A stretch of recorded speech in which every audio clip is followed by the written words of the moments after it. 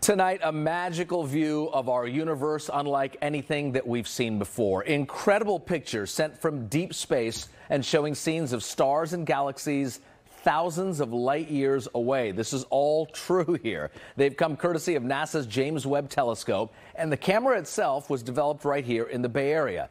Tonight, our business and tech reporter Scott Budman introduces us to that company that made it happen.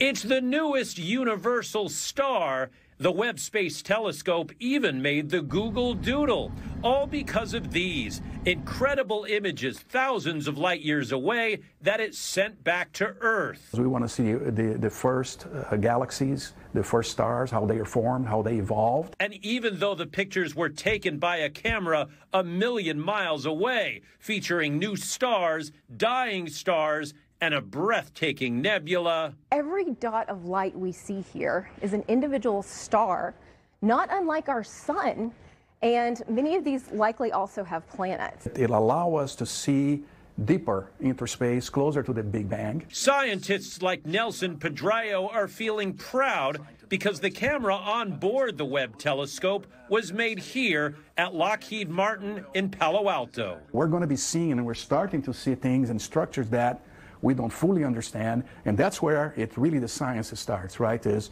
what does this really mean? What do our models tell us today? And the Webb team says it's just getting started.